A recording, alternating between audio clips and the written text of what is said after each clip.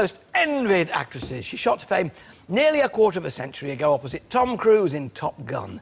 Since then, she's gone on to star alongside Harrison Ford, Viggo Mortensen and Jodie Foster.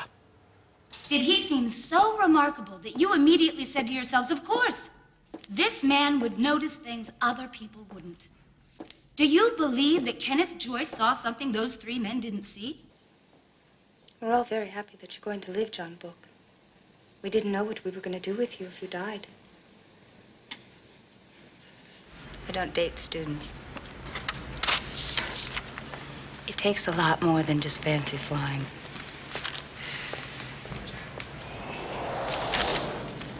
Please welcome Kelly McGillis.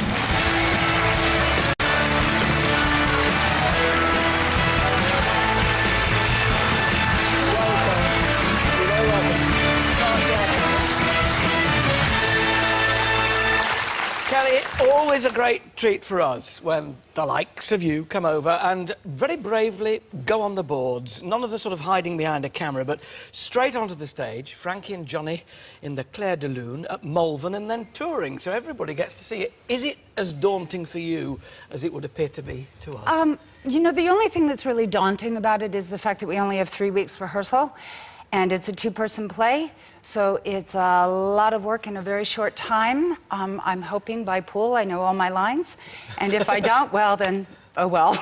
So you're in Malvern at the moment, so you're rehearsing in Malvern, and Yeah. you go to Malvern at some point in the tour, I think, do you? Yes, I think we go the third week to Malvern. We go back. They're completely different, because people know you from things like Witness and Top Gun, where, of course, the technique there when you're doing a film is you learn a bit of script quite quickly, then do it, junk it, learn another bit and do another bit. Here, it's the whole play in your head. Is it a completely different learning process?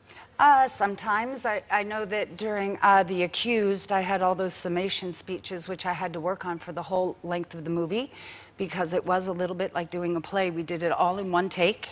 Ooh. And, but yeah, I obviously have to work a little bit harder at my words. But you get a run at it then, don't you, at least? It's not quite... It must be easier in that you can get more into the role if you're given a decent run at the script rather than bitty.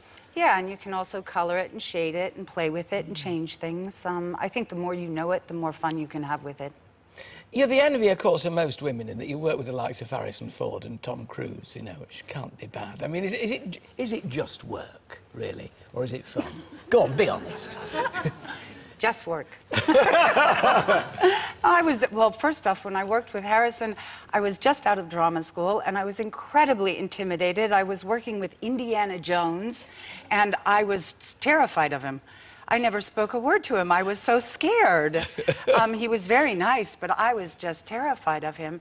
And Tom, yeah, I just, you know, I mean, these were big movie stars, and I was just a kid out of drama school. I didn't know anything. Yeah, the interesting thing with Tom Cruise is, of course, that you actually, in the film, had the upper hand. You know, you were the kind of, don't you think you're going to... So that must have been quite fun, giving you a bit of confidence when you could actually say to Tom Cruise, now, look here, Sonny. Well, it's only because I'm older than he is. But is it as pleasurable as people would imagine, playing roles like that, with actors, well, you know, very good actors like that? I mean, do they raise your own game? Yeah, definitely. Are you terrified? Definitely. I mean, I think it's really great when you work with people who have more experience than you in any given thing, because I learn from them. So what makes you want to come to Britain and do a two-hander? You know, putting yourself through what you really needn't necessarily put yourself through. I think that because I was asked and I like the play, I think that because I'm terrified to do the play, honestly, I have to take off my clothes, and at 52, I'm not really very happy about that, but I also get the opportunity to work on absolute self-acceptance of I am where I am and it's okay. And I really love what the play has to talk about two people who are really broken and damaged, trying to find their way into a relationship with one another.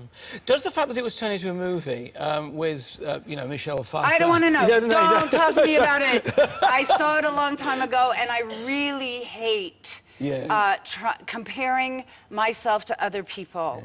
In the theater, I really work hard at not remembering and not thinking about what other people have done, because I don't read reviews about what other people have done. I don't do research about it. Do you read your own? No, never.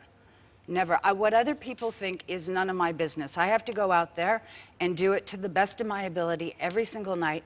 And if one person hates it, that would just, you know, that would just screw me up for the entire run. Yeah. So you still love the doing of it? That still drives you along? You're still driven to do it? Oh gosh, I love acting. I think it's the most terrific job in the world. You know, I get to go out and play, and I get to go out and pretend every single night.